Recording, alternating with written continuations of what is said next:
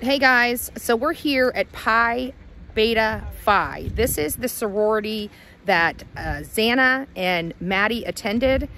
We have heard reports that they actually stopped coming here. We don't know how true that it was. However, I can tell you that while we were at the memorial last night for the foreign slain victims, again, this happened on November 13th, 2022, where 4 University of Idaho students were slain in their home just off campus while they slept.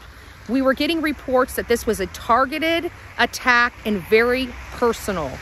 We have learned last night that not only did Maddie and Kaylee die in the same bed, but that law enforcement is now walking back the information related to how this home and the people in that home were targeted.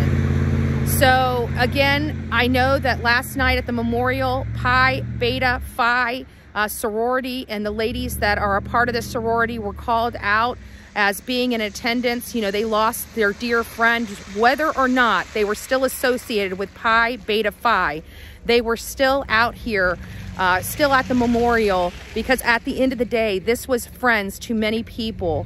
God bless them. God bless the work that they are doing. They set up a lot of memorial stuff for these girls.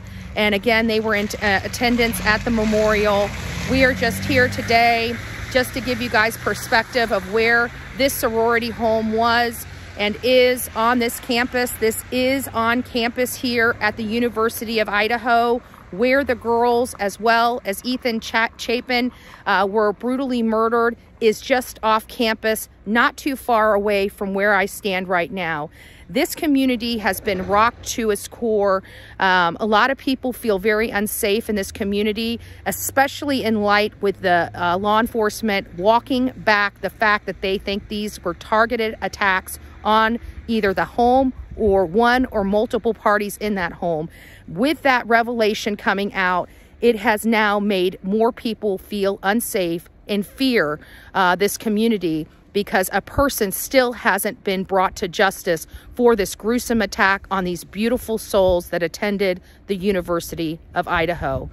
Pray for the victims. God bless each and every one of you. God bless Pi Beta Phi. God bless the students of the university.